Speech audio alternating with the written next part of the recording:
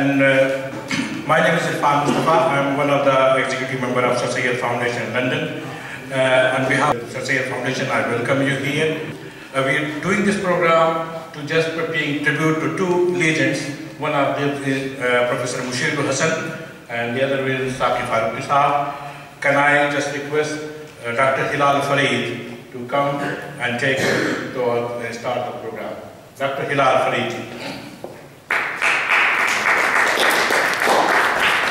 Thank you, Irfan sir.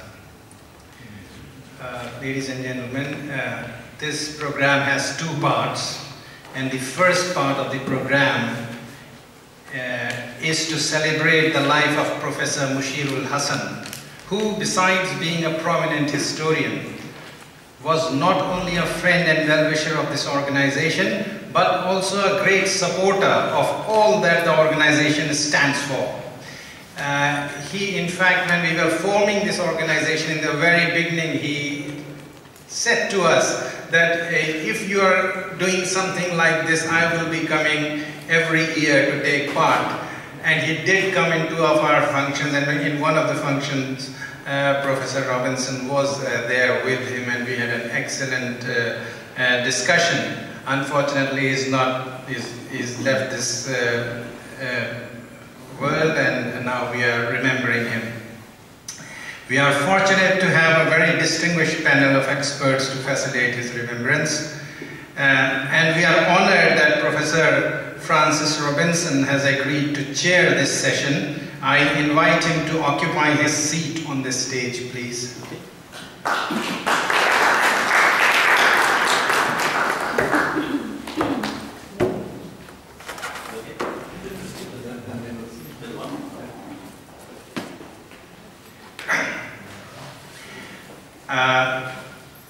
We all know Professor Robinson very well, but I have to follow the tradition and do a bit of introduction to this audience. Professor Robinson has been a professor at the Royal Holloway University at London, Washington University and Oxford University. He has also served as president of the Royal Asiatic Society. Professor Robinson was awarded CBE in 2006 for his services to higher education and his research into the history of Islam. He is well known to this audience, as I said earlier. Professor Robinson had known Mushirul Hasan Sahib since 1968, is that correct?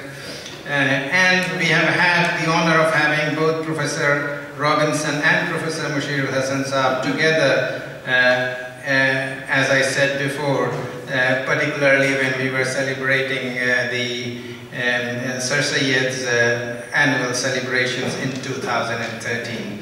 Thank you, Professor, for being here. Now I now invite our next distinguished guest, and that is Professor Iftikhar Malik.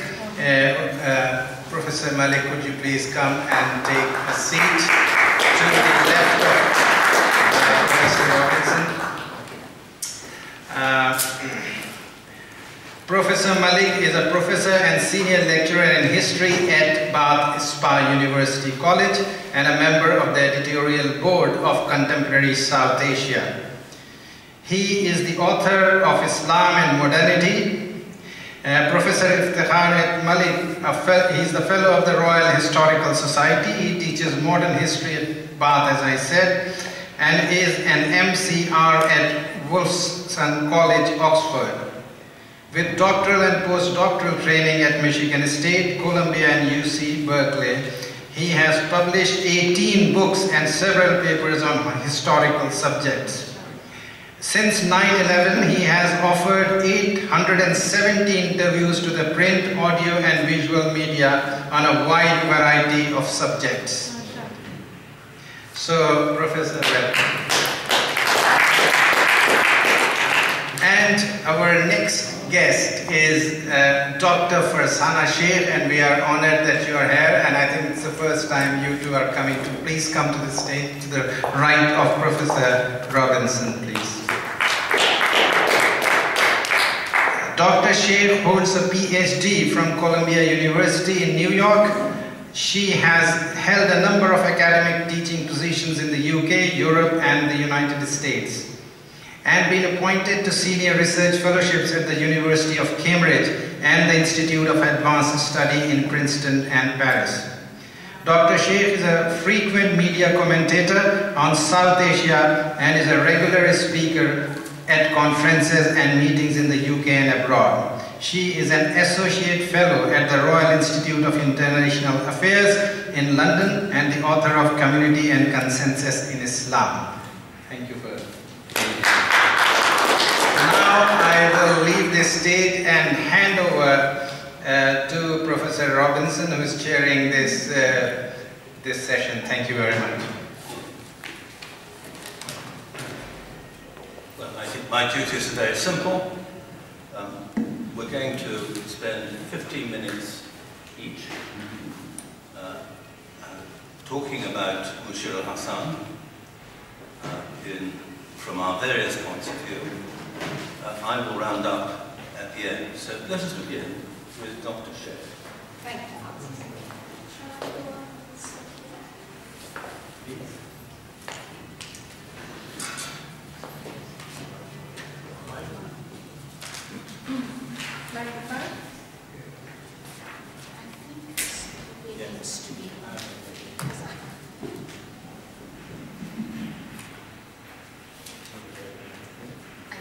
Can you hear me?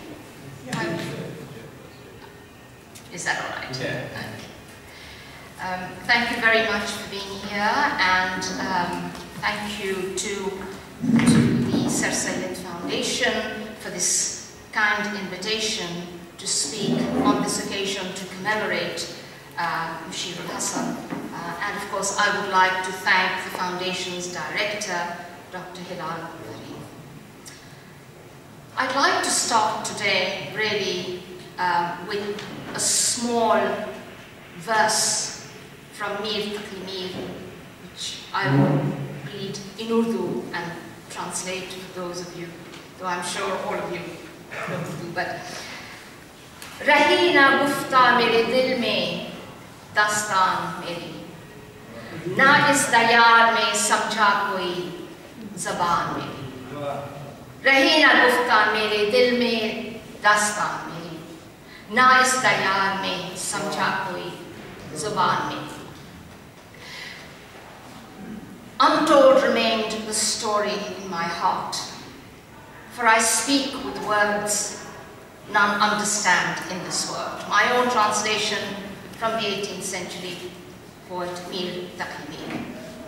Many must wonder why I have chosen this verse by the 18th century poet, to commemorate a man who stopped at nothing to tell his story, and whose story is known by common consent to have wrought far-reaching changes to our study of Indian history, and especially the history of India's partition.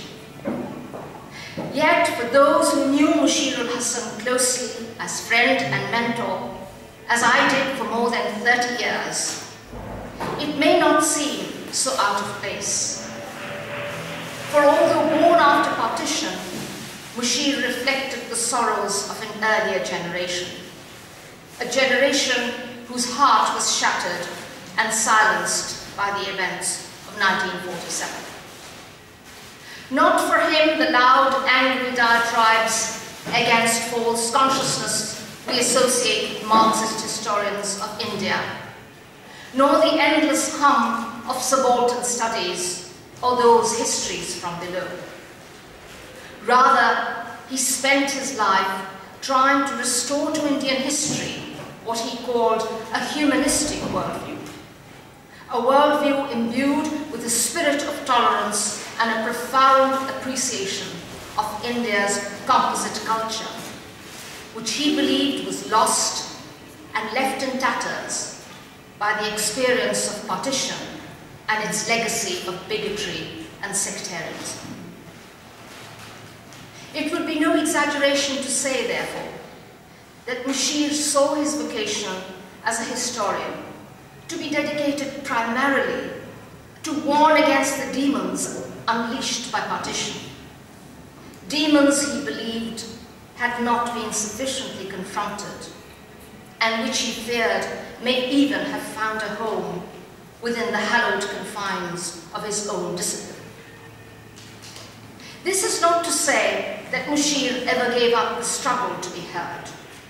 Mushir was nothing if not a fighter. But it is to say that in his final years, he had grown disillusioned and openly questioned if, like Taki Mir, he too had been left speaking a tongue they do not understand. The grounds for such pessimism, I believe, were unwarranted. Mushir's influence on his peers and successive generations of historians was nothing less than groundbreaking.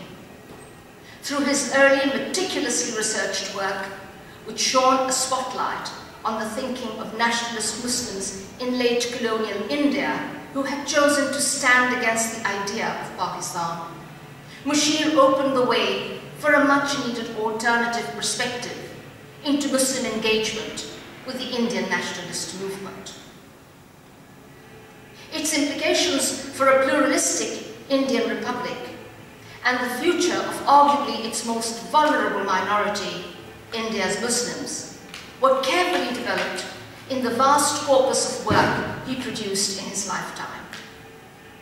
With the kind of encyclopedic reach over Indian arts, literature and language, especially Urdu, that was once the preserve of such giants of Indo-Muslim history as Muhammad Mujib and Aziz Ahmed, Mushir took on an exceptional challenge. It involved nothing less than acknowledging the processes of mutual attraction and repulsion that went into the construction of India's composite culture, while remaining absolutely clear-eyed about the inherent strengths and energy that flowed from this amalgamation of different religions, different cultures, and schools of thought. At the heart of this enterprise lay Mushir's passionate commitment to articulate a vision of Islam, or, as he put it, the many different kinds of Islam that favored living in harmony with other faiths and that prepared Muslims to take their place as the proud inheritors of Indian civilization. In this, Mushir carried forth a remarkable intellectual tradition, nurtured by some of India's most distinguished Muslims, such as Maulana Abul Kalam Azad and M.A. Ansari, who offered what Mushir hailed as an alternative to communitarian politics. Mushir's own contribution to that tradition resonated, and indeed continues to resonate powerfully today, not only among his scholarly peers, but also among the many men and women in public life in India who look to his historical work to sustain their commitment to Indian pluralism and the defense of India's secular constitution. My own encounter with Mushir's work was complex, but undeniably rich in its rewards. There was much that separated us, not least the role we reserved for the recognizably Islamic discourse in shaping a distinct Muslim identity in India that would later hasten the course of Muslim separatism and the demand for Pakistan. When my book, Community and Consensus in Islam, was first published in 1989, there were few, if any, serious takers of my argument, aside from Francis, to whom I remain grateful. My claim that it made little sense to understand the trajectory of Muslim politics in late colonial India without any meaningful reference to Islamic paradigms was stoutly resisted, both in India, where it evoked uncomfortable questions of political belonging sparked by partition, as well as in Pakistan, where it was seen to furnish grounds for an Islamic state. Among my many critics was Mushir, who singled out for attention what he judged to be my overemphasis on the language of normative Islam favored by elite Muslims, at the expense of what he called lived Islam of ordinary Muslims, which he maintained was more multifaceted than the, quote, essentialist reading of Islam upon which I had depended to shore up my argument. Although I did not accept Mushir's criticisms as valid for reasons which I have aired elsewhere publicly on numerous occasions, they were well judged. More importantly, they acted as a spur to take this vital debate forward and prize open questions hitherto obscured by the divisive rhetoric of partition about the power of a complex, Islamically informed discourse to shape, direct, and sometimes constrain the conduct of Indo-Muslim politics. In the second edition of my book, published in 2012, to which Mushir contributed a thoughtful and gracious foreword, we both returned to these themes, wiser, I think, and more attentive to each other's concerns. In one of my last conversations around the subject with Mushir some years back, he suggested, not at all flippantly, that we should abandon the idea of writing a single history of Indian nationalism. Instead, he proposed, we should concentrate on writing two histories of nationalism. One, a history of its beginning, its development and culmination. The other, a history of trial and error resulting in partition. For no reading, he claimed, is correct, so let history decide. For us Indian and Pakistani historians, Mushir's message was unambiguous. Let us stop this constant scratching of the wound. Let us instead focus on respecting rather than denying the past. Doing so, I believe, would be our greatest tribute to this most exceptional of historians. Thank you.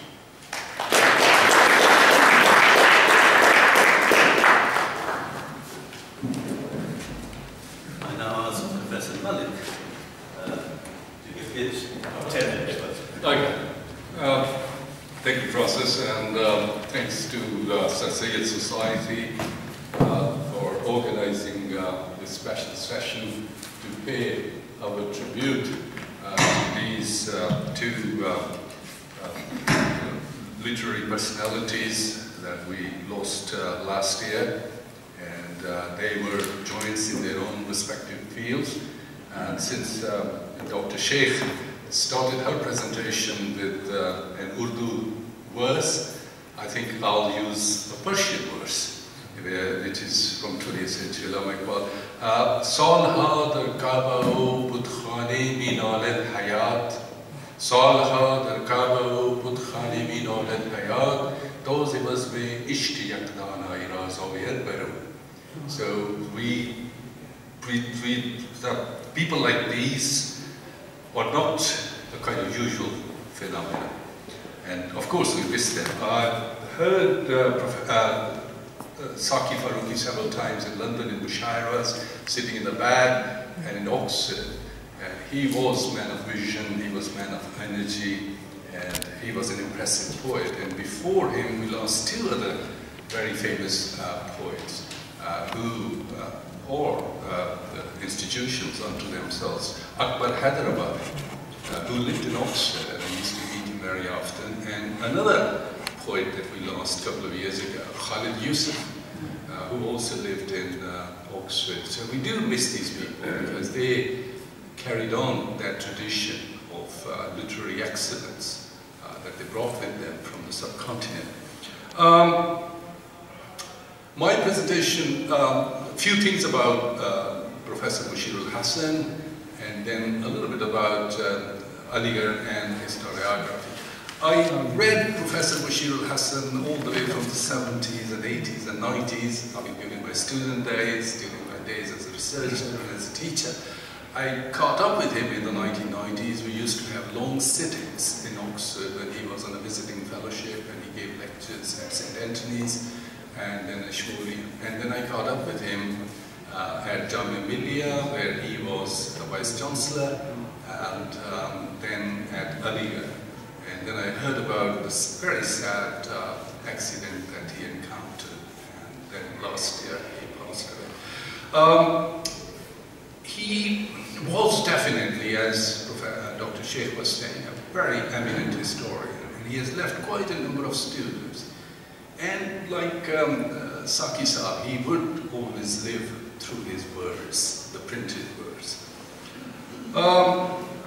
He started from Calcutta. His father was an historian. Some of you know more about it than me, but I thought in case people wanted to know more about Professor Mushirul Hasan, his father was a great historian, and then he came to Aligarh, and he studied at Aligarh, and from Aligarh he went to teach in a college in Delhi, and from Delhi he came to Cambridge, and within 3 years he completed his PhD, his DPhil, and he knew what he wanted to do at Cambridge, and went back and he started teaching at Jamia Millia, and later on he became the Vice Chancellor of Jamia Millia. And he was a wonderful manager as well, other than being an eminent historian. He introduced lots of new disciplines and study centers at Jamia Millia.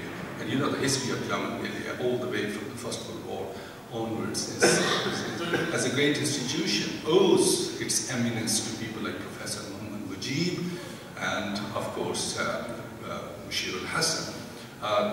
Institute of Third World Studies and Center for the Lead Studies. And while he was managing this university and expanding it, in every sense of the word, through building new buildings and introducing new subjects and putting it on the global academic map, he was also writing, reading, publishing, organizing seminars, and I've been always impressed by his untiring energy and the historical research that he has produced, multi-volumes.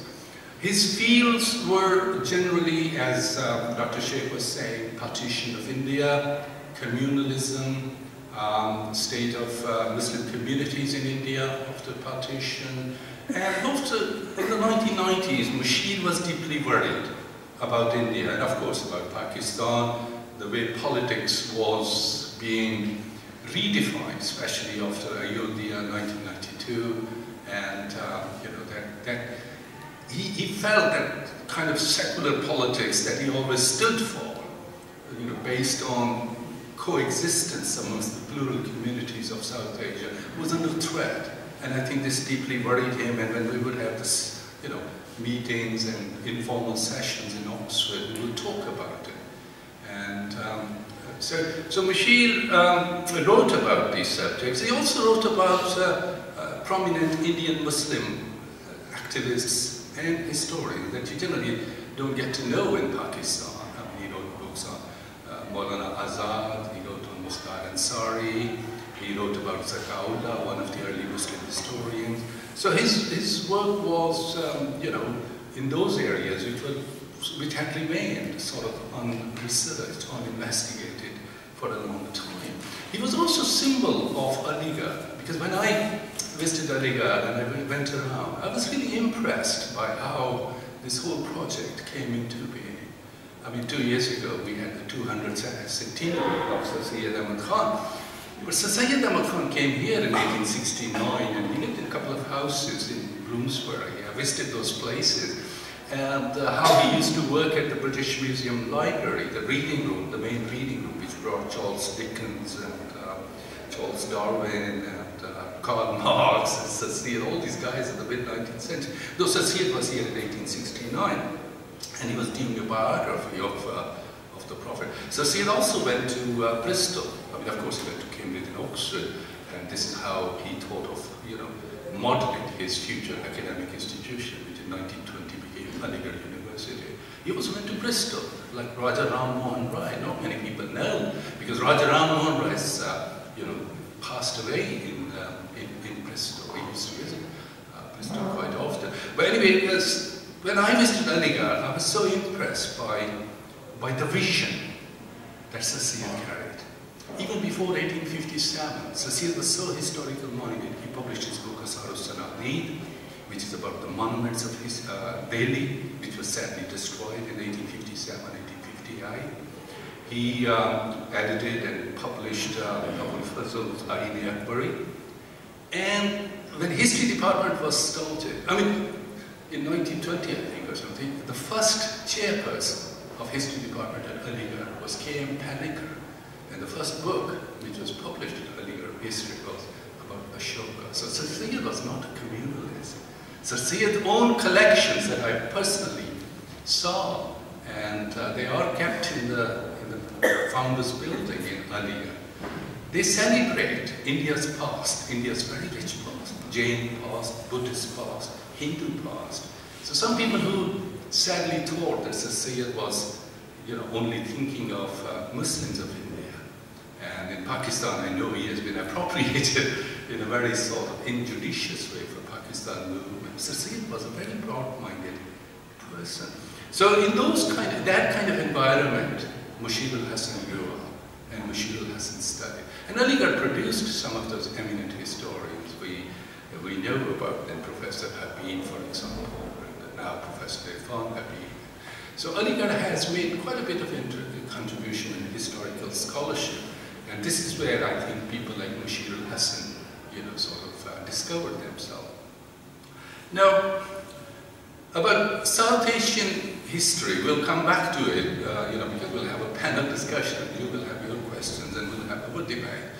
I personally feel that study of Islam in South Asia has come up largely due to the efforts of people like Mushirul Hasan, because after partition, sadly, this scholarship, especially of Islam in South Asia, was also partitioned. And in Pakistan, it became very, very exclusive. And that element of inclusivity that Aligarh and some other universities in India before partition tried to promote was sundered. And I think it became very difficult to talk about and write about, Islam in a very plural sense. Mushir's views on Islam and India were, what I gathered from his writings and my discussion with him, that they were mutually inclusive, they were not exclusive. Islam helped India discover itself, like all other cultural, intellectual, historical, theological traditions. Same way India, enriched Islamic experience in South Asia. I remember on Wednesdays when I was at St. Anthony's, every Wednesday we would have tea with Albert Hourani, the great scholar of the Middle East. And Albert Hourani's tea sessions, generally Albert would say that 18th century was not a century of decline of Islamic studies, it was the century of Indian Islam.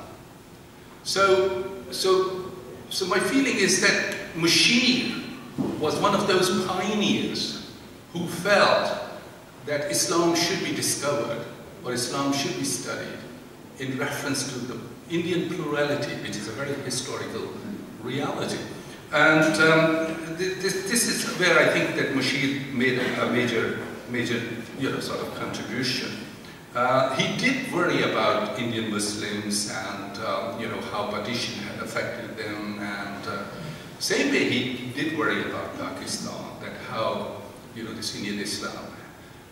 I don't think he really believed that partition of India was really partition of Muslims, but the way things happened, it definitely affected not only the Muslims of South Asia, but also the studies of Muslim history in that part of the world.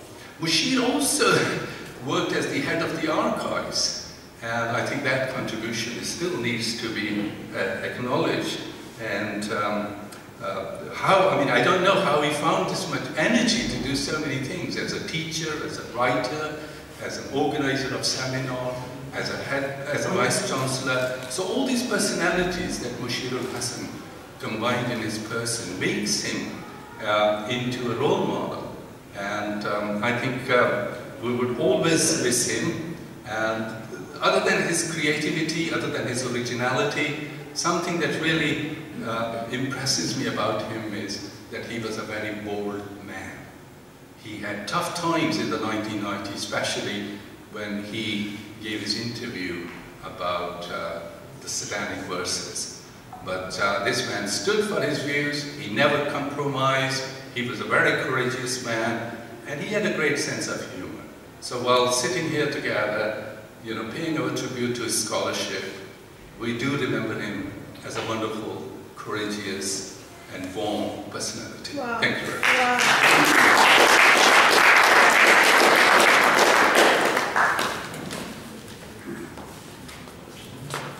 Thank you, Professor Malik. I've been asked to talk, at least begin my words with some words about my association with Professor Mushirul Hasan. And as Dr. Malik said earlier, I met him in 1968, so we'd actually known each other for over 50 years. And in fact, his father sent, when Mushir was a delegate, a student, sent to meet me in Delhi. And as a result of that meeting, I was then responsible for introducing Mushir to my Cambridge College, Trinity, where he came to be supervised by Dr. Anil Seal. Now, in fact, he and Anil didn't get on very well. Mushir was far too much his own man to be pushed this way and that by the dynamic Dr. Seal. And so, quite quickly, Mushir turned his affections, I'm not sure affection is the right word, he looked for support from Professor Eric Stokes, another leading historian of South Asia in Cambridge. And Eric Stokes was a marvellous supporter of Mushir, and Mushir in turn repaid that support. This was very much the kind of gesture you would expect from Mushir in after Professor Eric Stokes' early death, putting together a memorial volume in memory of Eric Stokes. My association with Mushir continued. I would see him almost every year. Whenever I went to Delhi, I would stay with him and so on. And whenever he came to England, certainly initially, he would stay with us. And indeed, early on, his father would stay with us as well. So I can claim a very long association with Mushir, which extends not just to Mushir, but also his older brother, Najmul, who was killed during the Iran-Iraq War, which he was covering for Reuters, and also very much to his father. And personally, I owe a great deal to his father, who was enormously helpful to me when I first went to India in 1967-68. Now, to my mind, so over the past day or so, I've been thinking about all Mushir's production and all his works, and how they come together. And this has led me to thinking that one of the first things one needs in order to understand Mushir is to get some sense of the influence of his father. His father came from Mohammadpur in Barabanki, just outside Lucknow. His father's father was one of the management team that managed the Mahmudabad estate, which many of you will know is the largest Muslim estate in India. And so his father was very much part of that lively world in the Kasbahs around Lucknow, which also fostered the Progressive Writers Association, the Progressive Writers Movement. And he became almost a Marxist, certainly a socialist. Now, Mushir's father was a keen historian. He was actually the founder of the history department at Jamia Millia Islamia, And all his work was really done on aspects of Muslim power in India. So he studied, for instance, Tipu Sultan. He wrote a biography of the Mughal Emperor Babur. He studied, for instance, Kashmir under the Sultans. So there was this continuing concern with, if you like, Muslim power, and what one might call, actually, the vocation of the Sharif classes, the Muslim Sharif classes in India. And there was a part of Mushir, although he actually, part of him would hate me for saying so, that was immensely proud of the Kasbah world, immensely proud of this world in which the descendants of the old Mughal service classes had both sustained and developed Mughal culture under colonial rule. There are three of his works in which you can see this very clearly. One is more about the way in which the Mughal service classes sustained themselves, and that's in a book called A Moral Reckoning. The second is in his book From Pluralism to Separatism, which is about the Kasbahs of Awadh. And very pointedly, this book is actually dedicated to his father, who describes to my father, who was a true Kasbati. And then, of course, there is another book which comes very much out of this world, his Wit and Wisdom in Northern India, which deals with the exciting writing of Wilayat Ali Bambok, but also the poetry and the cartoons of Awad Punch. So Mushir, in one sense, was very proud of the way in which Muslim culture, or Islamic culture, in Northern India had been sustained and developed in this Kasbati environment. Now, he would have seen two great products of that process. One in the creation of Aligarh Muslim University, but also very particularly in the creation of the Jamia Millia Islamia. And as most of you will know, for most of his life, Mushir was involved with the Jamia, the National Muslim University. Quite a lot of his work, his writing, was actually involved with those who built up the university, with his early work on Maulana Muhammad Ali. Although I do think Mushir was a little doubtful about what Muhammad Ali's politics might have been had he continued to live through the 1930s, but he was safe up until 1930. His work on Dr. Ahsan, his biographies of Gandhi, and the National Muslim University of the Jamia would never actually have survived without funding support from Gandhi. And of course, his work on Nehru. And Nehru was particularly important to the continuing existence and development of the Jamia after independence. Now, Mushir himself actually wrote a fine history of the Jamia Millia Islamia called Partners in Freedom. And it's a tremendous expression, really, of, if you like, the nationalist Muslim ideal. He was very proud of the traditions which had been fostered, to begin with, by Muhammad Ali and Dr. Ansari, but subsequently by Professor Muhammad Mujib, who became Vice Chancellor in the 1950s, by Zakir Hussain, who went from the Vice Chancellorship of Jamia to become Vice President of India, and also by his particular patron,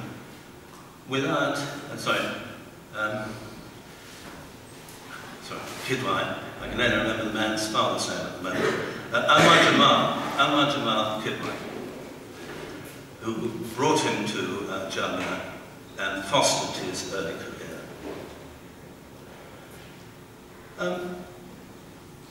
It was wholly appropriate, as the person who'd probably done more than anyone else to sustain the narrative of Indian Muslim contribution to Indian nationalism, and who refused to allow it to be dominated or smothered by the story of Muslim separatism. It was most appropriate that he should have become Vice-Chancellor of the Jamia. And not only was he Vice-Chancellor, he was also a great building Vice-Chancellor. Buildings were going up almost every month while Mushir was Vice-Chancellor. And he played a major role, along with others, in turning the Jamia into one of India's great central universities. That could only have been done with considerable effort and political will. And so it's wholly fitting that Mushir is now buried at the Jamia alongside Zafar Hussain and others who've done so much for Indian Muslims. So I put to you two great contributions, one in the writing the story and sustaining the story of Indian Muslims in South Asia in often quite difficult circumstances, and secondly, building up this great nationalist institution with its very distinctive values. Now, Mushir was marked by courtesy,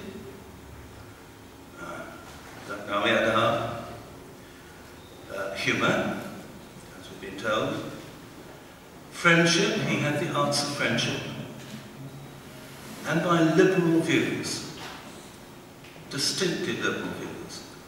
And Iftikhar has just mentioned the courageous line he took over the satanic verses. He said he didn't approve of the book, but he would defend to the end the right of people to publish that book. And of course he got beaten up for speaking out so forcefully.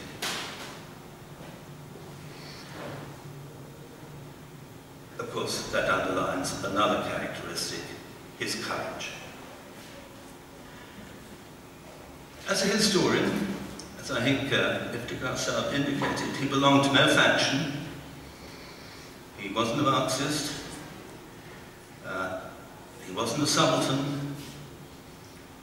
He wasn't formed by the Cambridge School. If he was anything, he was a Congress nationalist. A Congress nationalist who was determined that the role of Indian Muslims in achieving independence in India should be as fully understood as possible. And that, to my mind, is his greatest legacy. Thank you.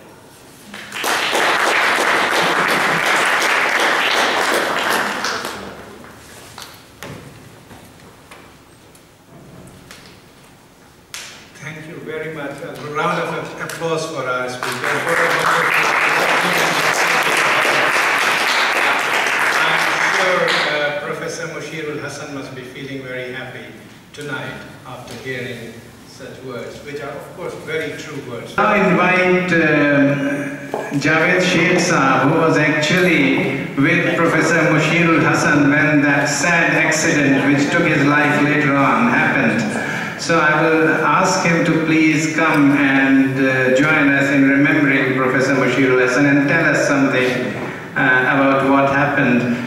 He will deliver his lecture in Urdu. It's a short 10 minutes lecture, and I'm just handing it over to Professor Robinson, Professor Iftikhar Malik Sahab, Dr. Farzana Sheikh, ladies and gentlemen. I'm sorry, this is an extract from an article that I wrote within 3 days of Mushir Sahab's passing away, and it was really painful for me to write about Professor Mushirul Hasan because I had long association with him, and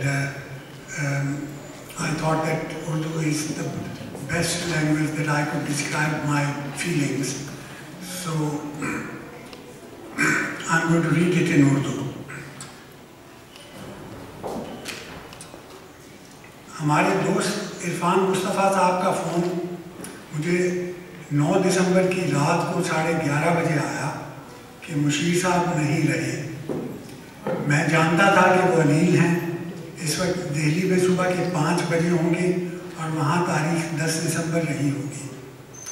इनके इंतकाल का खौफ तो मुझे पिछले 4 बरस से था, जब से वो ट्रैफिक हादसे का शिकार हुए थे। अब एक पूरा दौर तमाम हो गया था, मेरी आंखों के सामने वही फिल्म चलने लगी जिसे मैंने अपने आप से भी पर्दे में रखा हुआ था। बेइख्तियार एक गहरी हिचकी आई और मैं अपना ज़ब्त खो बैठा। हर घर में एक ऐसा कोना होता है जहाँ किसी को छुप कर रोना होता है। मैं रोया भी और तड़पा भी। आज तीसरा दिन है, मुझे अभी तक सब्र व करार नहीं आ रहा है।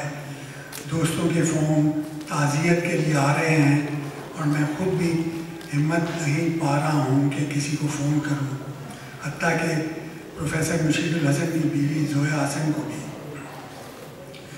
प्रोफेसर मुशीरुल हसन साहब से मेरी मुलाकात को 1/4 सदी पहले यहीं लंदन में हुई थी। हमारे एक अजीज़ दोस्त डॉक्टर नजरुल इस्लाम बोस, ये सुभाष चंद्र बोस के भतीजे थे, उन्होंने लंदन में एक बहुत बड़ा सेमिनार करवाया जिसमें मुशीरुल हसन साहब को बतौर ख़ास हिंदुस्तान की आज़ादी और क़याम पाकिस्तान पर गुफ्तगू करने के लिए बुलाया गया।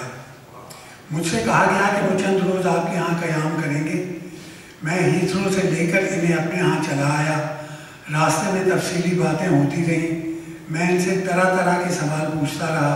जवाब में उनका अंदाज़े गुफ्तगू मुझे बेहद पसंद आया। दलील से बात करते थे, मुताला बेहद वसी था। आज़ादी के बाद 1949 में वो पैदा हुए थे। इनके वालिद प्रोफेसर मुजीबुल हसन भी मुअर्रिख थे और बेहद पढ़े लिखे आदमी थे। उन्होंने भी जामिया मिलिया इस्लामिया में पढ़ाया था, जहाँ एक इमारत उनके नाम से मंसूब है। इसके बाद मुशीर साहब जब भी लंदन आते, ख्वाह चंद दिनों के लिए ही क्यों ना हो, वो मेरे लिए वक्त निकालते। इरफान मुस्तफ़ा के साथ मैं इनके लेक्चर और सेमिनार वगैरह में भी जाया करता था। किंग्स कॉलेज और ब्रिटिश लाइब्रेरी इनकी महबूब जगह थी। मकामी प्रोफेसर इन्हें हैरत से देखते थे कि कैसी मुदल्लल गुफ्तगू करते हैं और किसी भी सवाल का जवाब बगैर रेफरेंस के नहीं देते। उनका हाफिज़ा बिला का था। हिंदुस्तान और वस्त एशिया की तवारीख अलग, यूरोपीय तारीख पर भी उन्हें अबूर था। मुझे और इरफान को साथ रखते और हम इनसे सीखने की कोशिश किया करते थे।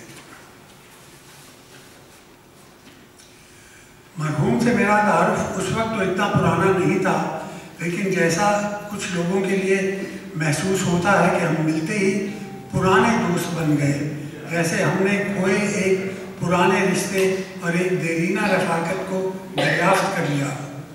इनके लहजे का धीमापन, गुफ्तगू की गहराई, शख्सियत में बला की संजीदगी और मतानत ने मुझे इनका गर्मीदा कर दिया। वो लंदन आते तो मुझे इनकी मेज़बानी और हम जलीसी का मौका मिलता।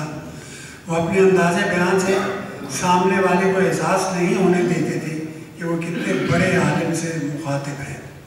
गौर से दूसरे की बात सुनते और नहायत शफ़क़त से जवाब देते। बयान हमेशा दिलनशीन रहता। मेरे घर में क़याम करते तो ज़्यादा वक्त किताबों के साथ गुजारते।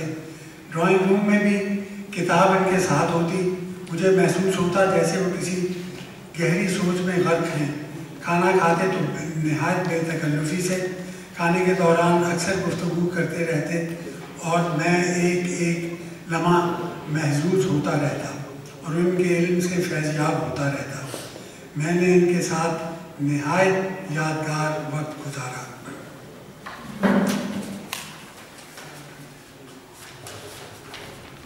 2007 में जब ये जामिया मिलिया के वाइस चांसलर थे, तो उन्होंने मुझे 3 तकरीबात में बुलाया।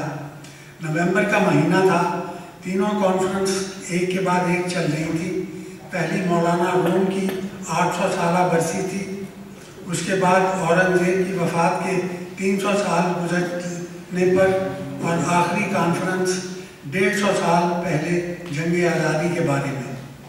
तीनों कॉन्फ्रेंसें भरपूर थी, मुख्तलिफ मुल्कों के नामवर स्कॉलर आए हुए थे। मुशीर साहब ने एक कार ड्राइवर के साथ मुझे दी और ठहरने को वाइस चांसलर स्वीट जो 3 कमरों पे मुश्तमिल थी। एक कार और ड्राइवर मेरे दिल्ली के क़याम के आखिरी दिन तक मेरे साथ थे और मुझे हवाई अड्डे भी इसी ड्राइवर ने पहुंचाया। जब मैं दिल्ली जाऊं तो वो घर में दावत किया करते थे, कम से कम 30-40 लोग बुलाए जाते।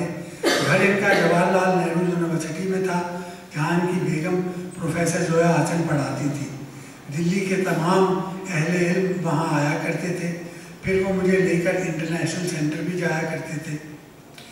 जामिया मिलिया से इन्हें 3 बरस के लिए ऑल इंडिया नेशनल आर्काइव का चीफ बना दिया गया, जिसके ज़ैली दफातर हर सूबे में मौजूद थे।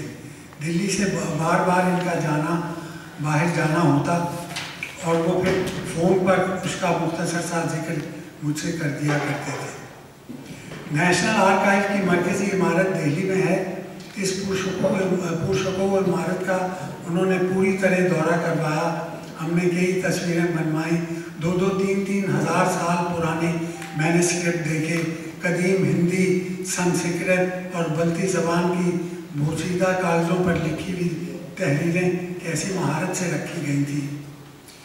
मैं 28 नवंबर 2014 को मुशीर साहब और उनकी बेगम के हमरा इंटरनेशनल सेंटर दिल्ली में था, जहां मेरे साथ मेरे मुहिब्बी एडवोकेट खलील रहमान साहब भी थे कि एक फ़ोन आया जिसमें मुशीर साहब को याद दिलाया गया कि अगले रोज़ इन्हें एक स्कूल का इफ्तिताह मेवात हरियाणा में करना है।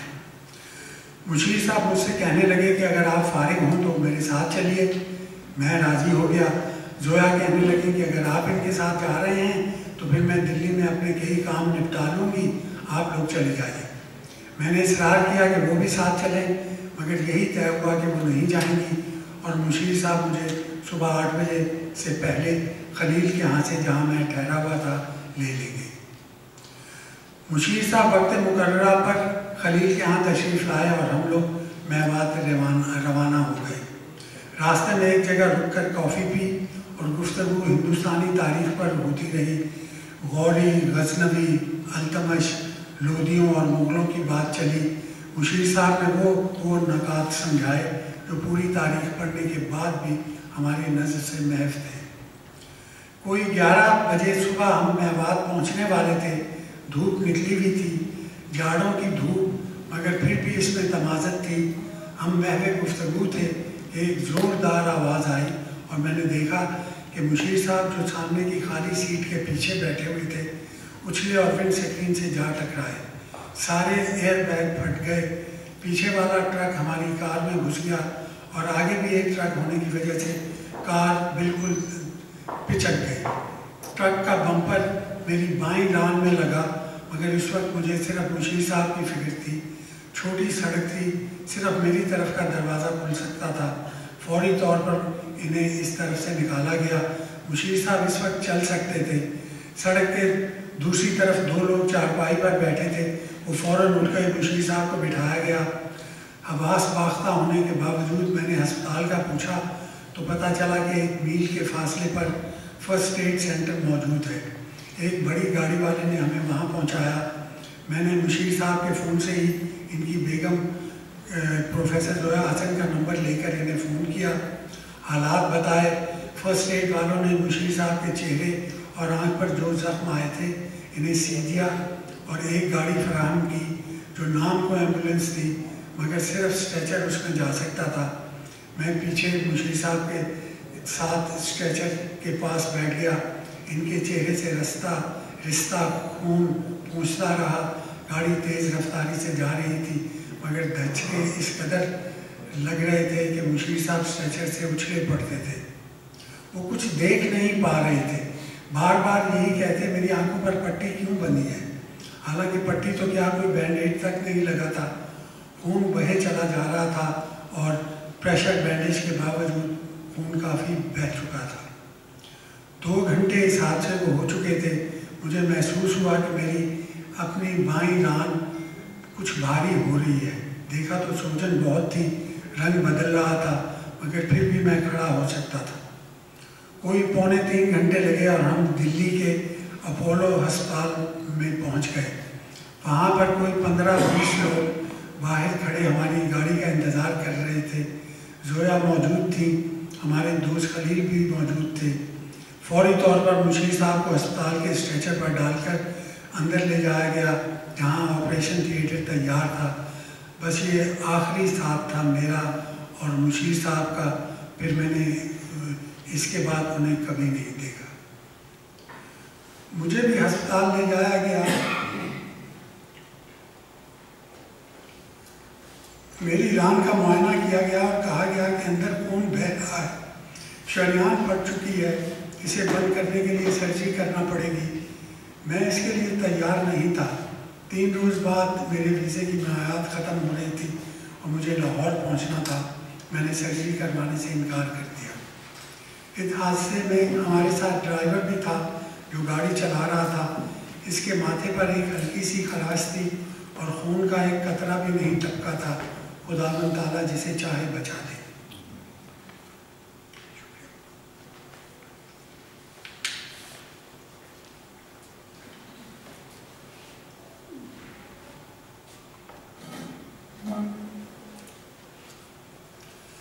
مجھے بتایا گیا کہ آپریشن تھیٹر میں مشیر صاحب کو 7 گھنٹے لگے۔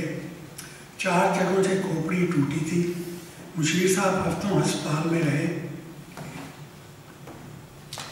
ان 3 دن میں ٹیلی ویژن کی خبروں اور اخبارات سے میں نے اندازہ لگایا کہ مشیر صاحب کی کتنی قدر و منزلت عام لوگوں میں ہے۔ لاہور پہنچ کر جہاں میری بیوی حسینہ موجود تھی، میں نے سرجن کو دکھایا تو اس وقت تک میری بائیں ران دائیں کے مقابلے میں 3 گنا سائز کی ہو چکی تھی، مگر خون رسنا بند ہو چکا تھا۔ ہم فوری طور پر لندن واپس آ گئے۔ لندن میں مقامی سرجن کو دکھایا۔ اس وقت تک حادثے کو 1 ہفتہ گزر چکا تھا۔ اس نے ڈاپلر ٹیسٹ کر کے بتایا کہ خون از خود بند ہو چکا ہے اور یا تو آپ اس وقت کا انتظار کریں کہ خود ہی قدرتی طور پر ٹھیک ہو جائے، یا پھر اس ران کو کھلوا لیں اور جمع ہوا خون خارج کروا لیں۔ سرجن نے خود یہی تجویز دی کہ late nature tax its own course. میری اور حسینہ کی رائے بھی یہی ٹھہری۔ پھر بھی ہم نے اپنے عزیز دوست ڈاکٹر احسن ظفر زیدی اور ڈاکٹر ہلال فرید کو فون کیا تو ان کی رائے بھی یہی ٹھہری۔ قدرتی طور پر سوجن ٹھیک ہونے میں 3 مہینے لگے۔ ہلکا سا درد میں بھی محسوس ہوتا تھا، پھر بھی چلنے پھرنے میں کوئی دشواری محسوس نہیں ہوئی اور الحمدللہ بغیر کسی دقت کے میری صحت ٹھیک ہو گئی۔ لیکن ذہنی طور پر سچ پوچھے تو میں آج بھی اتنا ہی رنجیدہ ہوں جتنا حادثے کے وقت تھا۔ پیشے کے اعتبار سے میں ڈاکٹر ہوں۔ سوچا کہ کسی نفسیاتی معالج سے رجوع کیا جائے، شاید کوئی افاقے کی صورت نکل آئے۔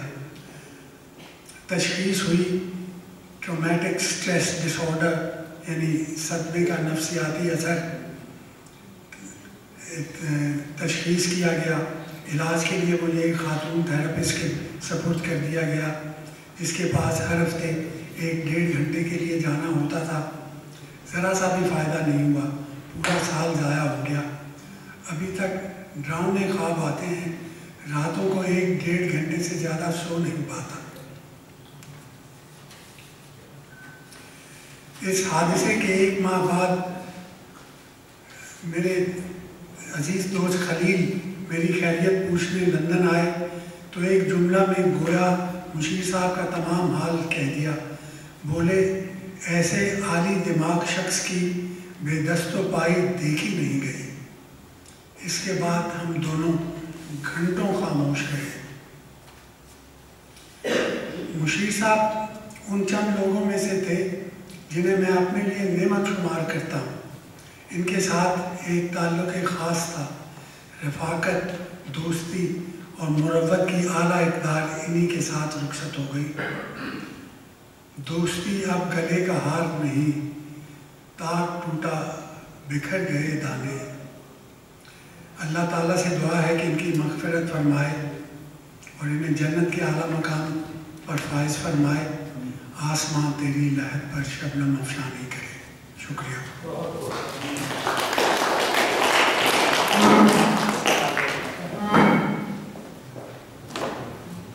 Javaid bhai, thank you. Thank you very much, Javaid bhai. It was, you again went into those memories and we could see how distressed at times you were. It was really an accident which can shock anyone, but you were with him at the time. And I'm sure now he will want you to be happy, basically. So thank you very much. And Javaid bhai has helped us a lot, as he always does, in organizing our programs. The 2-3 people have really helped us very much in this program. Adil bhai, Javaid bhai, Mustafa bhai, and of course Ahsan bhai and Irfan are part of our organizing team anyway. So I will invite Irfan Mustafa sahab to come for a vote of thanks, and then we will move on to the second part of the program, which is about Shaikh al-Faruqi sahab. Irfan.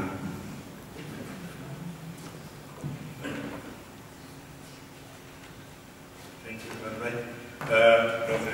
Committee member of the Sir Syed Foundation. Well, I would like to say a few words after Javaid sahab, what I've said about Mushirul Hasan. I have never been, unfortunately, a student of history, a student of Hilal University or Jamia Millia. I studied in Lucknow University, and I met him here in '92, like Javaid sahab said, and we became very close. And his affection, his love was so much. When this happened, and after that he passed away, हमारा एक ही लफ्ज़ था कि हमें किसी की नज़र लगी.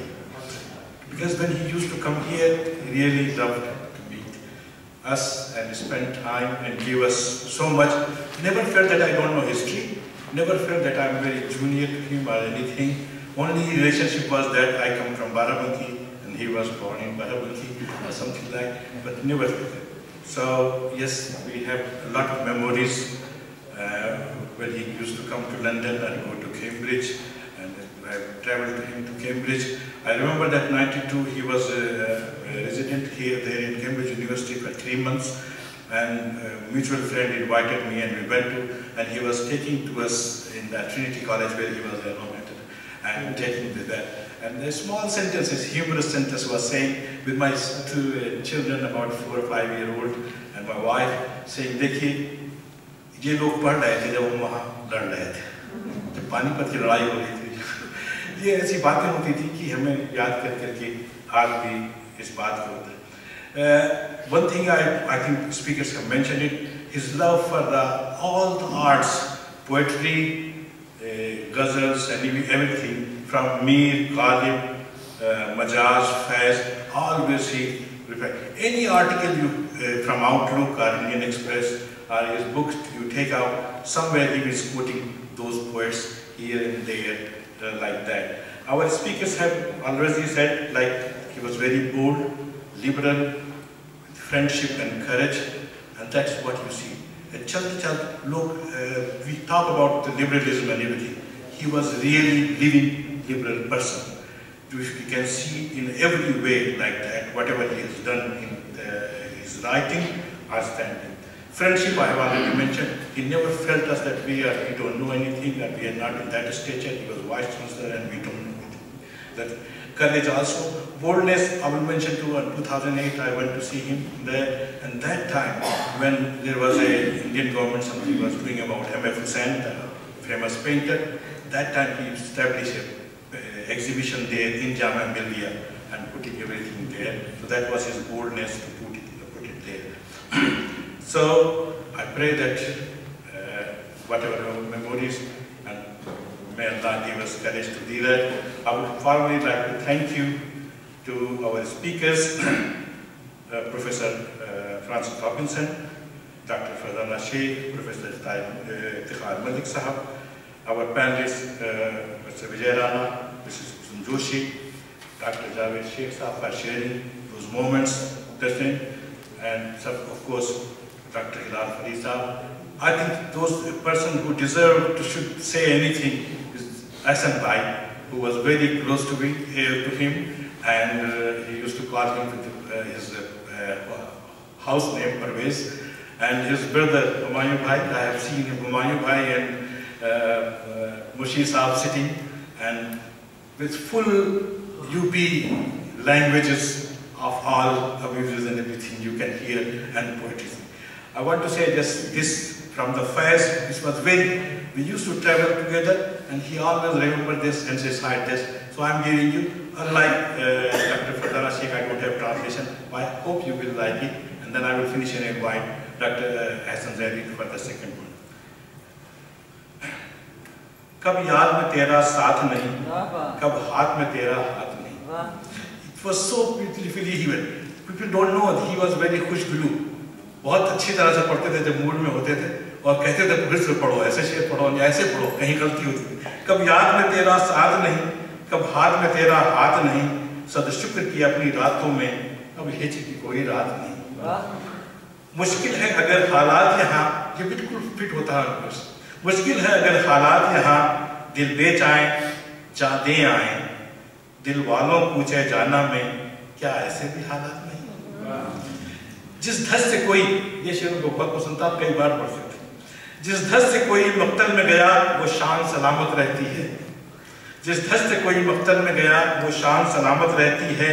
ये जान तो आनी जानी है, इस जान की कोई बात नहीं. मैदान वफा दरबार में, यहाँ नाम नसब की पूछ कहा. आशिक तो किसी का नाम नहीं, कुछ इश्क किसी की जात नहीं. गरबाजी इश्क की बाजी है, जो चाहे लगा दो दिल में. गरबाजी दिल की बाजी है, जो चाहो लगा दो दर किसका. गर जीत गए तो क्या कहना, हारे बाजी बात नहीं. इसके अलावा बहुत सी वो पढ़ते थे, हम याद करते हैं और सब सुनते हैं, और सचमुच हम अभी तक कहते रहते हैं. हमारी बात होती थी, हमें पता नहीं किसकी नज़र लगी, जो अल्लाह उनको सब नसीब करे. और हम दुआ करते हैं कि उनकी जो काम है और उनकी जो teachings हैं, we will take over. And thank you to all the speakers, and I invite Dr. Ahsan Zaidi for the second part of the program.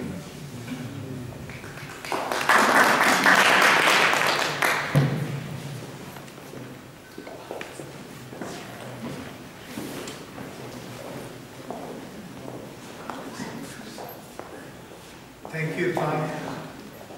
Yes, Mushir, we called him Parvez, was very close to us.